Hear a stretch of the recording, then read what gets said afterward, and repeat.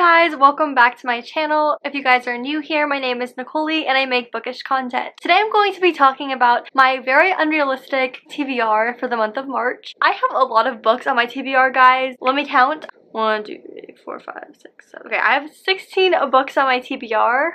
Is that realistic?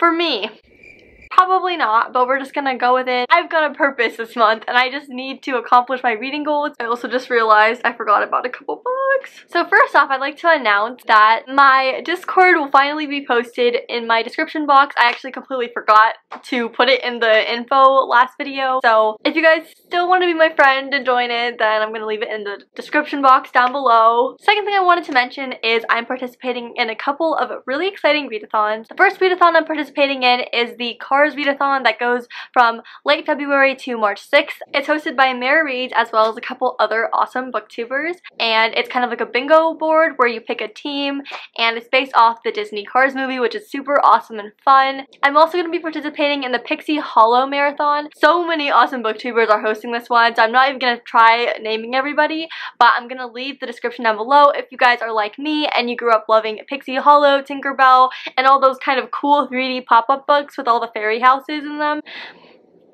I am stoked. So now that I've told you the readathons I'm going to be participating in, let's just get started and start talking about the books. Okay, so the first book on my March TBR is Pretty Little Wife by Darby Kane. I actually read this already so far in the month, and this is a thriller about a wife who kills her husband and basically realizes that his body is nowhere to be found. So she's like, well shoot, I was pretty sure I killed him, but then where is he? I'm not going to say anything else besides that, but it's definitely a domestic thriller, and there are a lot of unexpected turns along the way, which made it even more of a roller coaster ride. I'm actually buddy reading this with Riveting Reads, so I'm excited to see what she thinks. The second book that I'm going to be reading in the month of March is The Nightingale by Kristen Hanna. I actually started this when I did reading sprints on Riveting Reads channel yesterday, and it's a historical fiction book that takes place in World War II, war-torn France, and it's about two sisters and I think their journey in survival as well as solidifying the relationship between them. The cover is beautiful. I love historical fiction, and I'm really excited to be reading this with Kristen's Corner because I know she's such a Kristen Hanna stan, and I'm excited to get my heart broken because I'm only 40 pages in and I already know there's going to be a lot of tears along the way. The next book that I'd like to read in the month of March is Thunderhead by Neil Shusterman, and this is a dystopian book that takes place in a society or world setting where death has been eradicated and scythes are humans who are essentially given the task to kill people in order to maintain population control. I just felt like the first book was so outstanding, and I'm really nervous and excited to read the sequel because Mary Reads had read the first book with me, and I remember seeing her thoughts on the second and third book, and I'm a little worried, but I'm gonna go into it with an open mind. Hopefully I'll end up enjoying it. The next book that I like to read in the month of March is The Midnight Library by Matt Haig, and I've heard so much about this talked on BookTube, Bookstagram, Book Talk, and this is a contemporary with magical realism about a woman named Nora Seed. She's basically kind of hating and regretting her life until she stumbles upon this library where each book has an alternate reality, kind of with every different decision that she made throughout her life, how things would have been different. And I think it's going to be a very reflective book, kind of showing that all the heartache and mistakes that we've made throughout our lives are bringing us closer to becoming the person that we are today. Okay, I haven't even read the book, I can't tell that, but that's what I'm thinking. I'm actually going to be buddy reading this with my sister, so I'm really excited to be able to FaceTime and talk to her about this because I feel like she's definitely going to enjoy this as much as I will. So the next two books that I'd like to read in the month of March are Six of Crows as well as Crooked Kingdom by Leigh Bardugo. As you guys all know, the Shadow and Bone Netflix show is coming out on April 23rd. I'm so excited, guys. Like, I don't think you understand the hype. I literally get chills on my arms. My hair is like standing up every time I watch the trailer, and I shoved it in my boyfriend's face and I was like, look at how good it looks.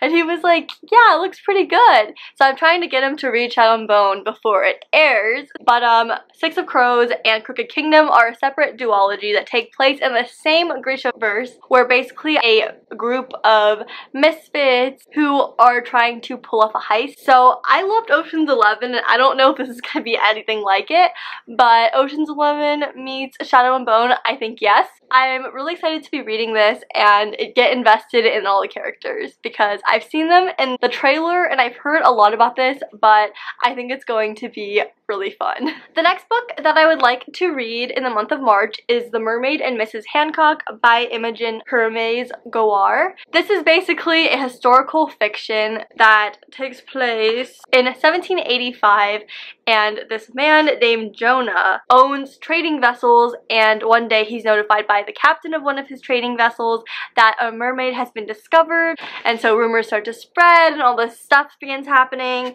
So we're gonna see where this goes. I know this summary was absolutely horrible, I'm sorry, but I don't really know much about this, and honestly, with books, I like to go into it kind of not knowing much because I'm always surprised. But I'm reading this with my best friend, Diana. And yeah, the next 4 books that I'm going to be reading for sure, I'm not going to mention what I'm going to be reading them for, but the first book I'm going to be reading is Tell Me 3 Things by Julie Buxbaum. This is a romance book, which is cool because if you guys have watched my New Year's book tag, I do want to start reading more romance books, so that'll be exciting. The next book is The Scent Keeper by Erica Bauermeister, and it's about this girl who lives on a remote island with her father, and he teaches her about the natural world through senses. And he has these weird scents that are stored in glass bottles, but he won't really talk about them, and I think this is going to be a family drama maybe. Also, it was on Reese's Book Club for either last year or the year before, and one of my resolutions of all time bucket list goals is to read all the books on her book club list, so I'm excited to be reading this.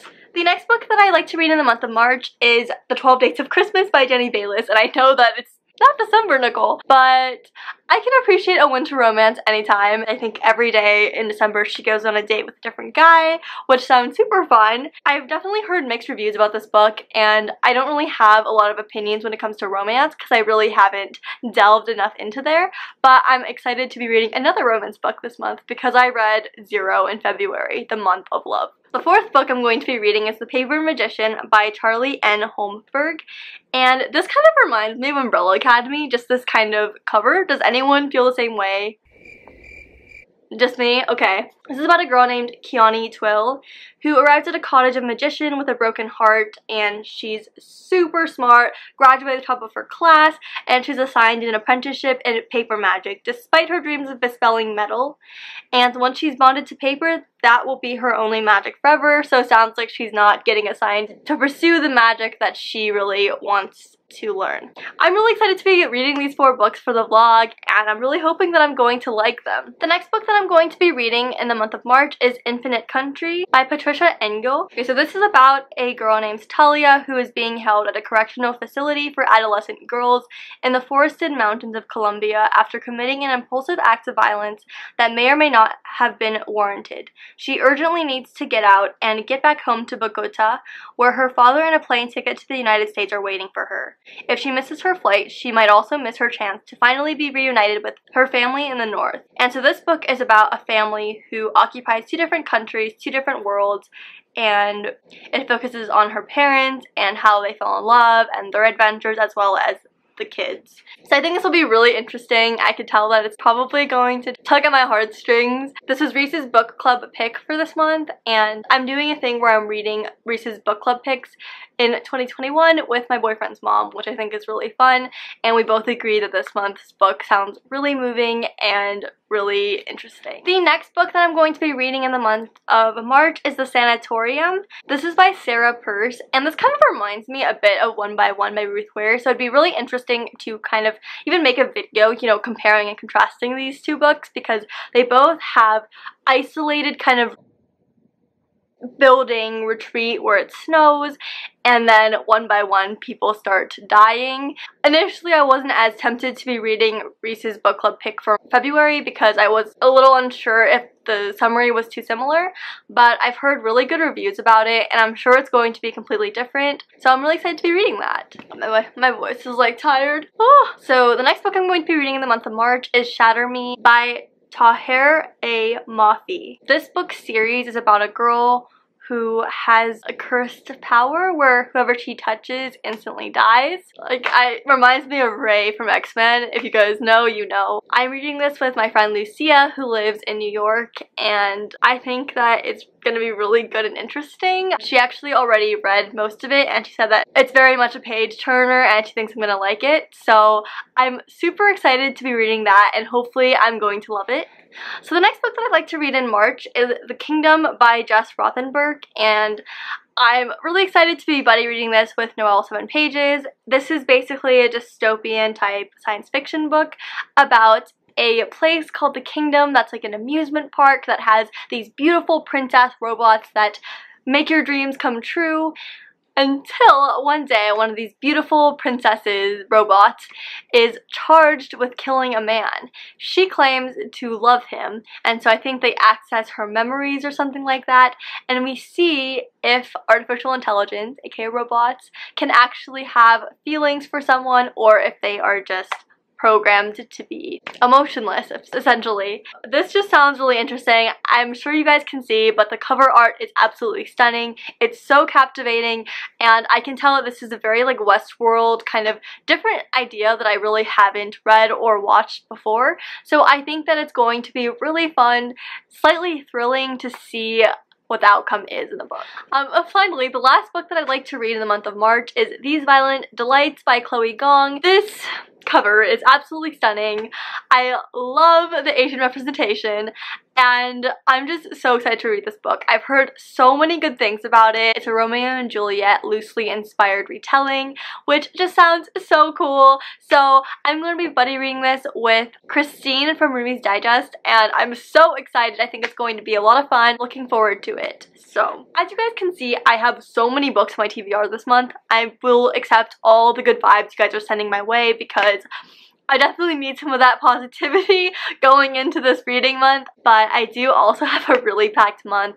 I'm actually doing a small like getaway road trip with my boyfriend in a few days, so I gotta like pre-film before that, and I'm going to visit my best friend in El Paso. We're gonna drive there and just spend a couple days at her house, which will be so nice, and I haven't seen her in so long. I'm thinking of definitely making a vlog for that. I don't know if it's gonna be a bookish vlog, so it might be on my other channel, which is Nicole Jean. If you guys haven't followed that and you guys are into watching shopping hauls or travel vlogs, then definitely go hit the subscribe button over there. It'd honestly mean a lot. But yeah, thank you guys so much for watching my video. If you guys aren't already, please hit the subscribe button or like button. I'll talk to you guys in my next video. Bye!